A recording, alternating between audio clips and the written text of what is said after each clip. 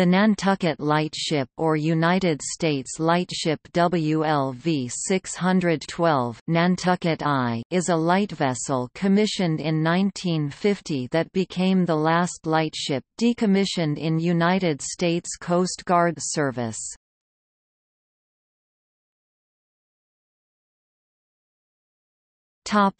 History. The Nantucket lightship was launched in 1950 and put into service in 1951 as the San Francisco lightship, 8.6 miles offshore of the Point Bonita Lighthouse and the Golden Gate, where it was in service until 1969. From 1969 to 1971, it served as the Blunt's Reef lightship at Blunt's Freed near the Cape Mendocino Light in Northern California. From 1971 to 1975 it served as the Portland lightship, marking the entrance to Portland, Maine. It was the last lightship to serve as the Portland lightship in 1975 when it was replaced by a large navigational buoy.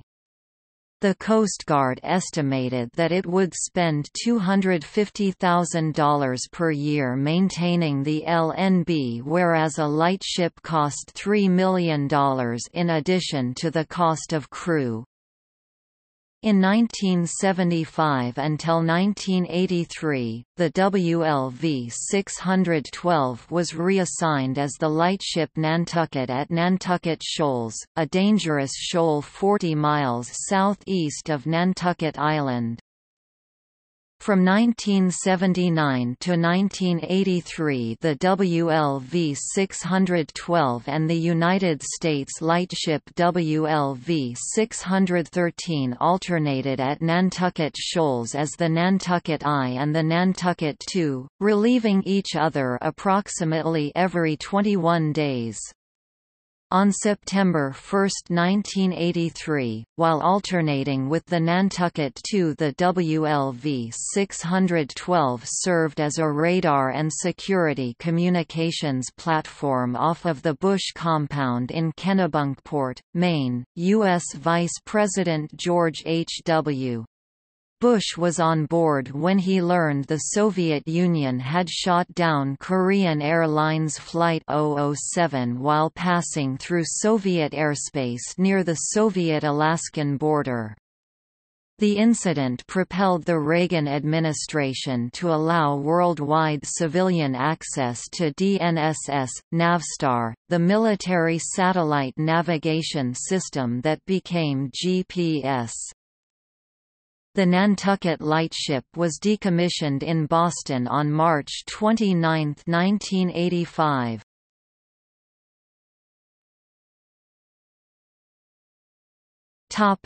Preservation. After decommissioning, Nantucket lightship was purchased by the Boston Educational Marine Exchange but returned within the year to the General Services Administration due to lack of funds.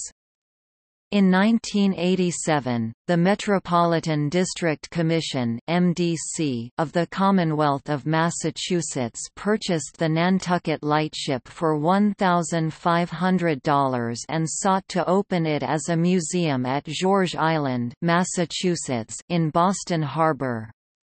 Instead, due to lack of public funding, it was moved to Marina Bay, Quincy, Massachusetts, where it was maintained by the volunteers at the Friends of Lightship Nantucket. In 1992 the main engines were overhauled and it participated in the Tall Ship Boston's Parade of Sail for Sail Boston 1992, part of Operation Sail's events for the Christopher Columbus Quincentenary Jubilee, with an estimated 8,000 to 10,000 spectator craft. In 1999, the Commonwealth of Massachusetts declared the WLV-612 to be surplus property and was put on auction on eBay. The winning bid was by William B. Golden, who beat out scrappers. From 2000 to 2003, a team of 11 craftsmen in New Bedford, Massachusetts restored and outfitted the WLV-612 with a master suite and 4 guest suites with hand-carved mahogany and oak beds, 6 bathrooms, a kitchen with double ovens, 2 trash compactors, granite countertops, and a 6-burner cooktop, a dining room with a tiger maple table able to seat 12, a library, den, an office, and an entertainment room with a flat-screen television, foosball table, and the captain's original poker table. In August 2009, the Nantucket lightship was anchored off the Kennedy compound after the passing of Senator Ted Kennedy as part of a memorial. She is docked in Tribeca in Lower Manhattan and is now operated by a partnership with caterers and events company Mint Events and Tastings NYC. Palm Beach as an event space, museum, and yacht available for charter. The Nantucket lightship remains as the only fully powered and operational lightship in the United States. Since summer 2016, she has been docked at Pier 6 in Brooklyn Bridge Park and has been hosting talks and public tours in the park.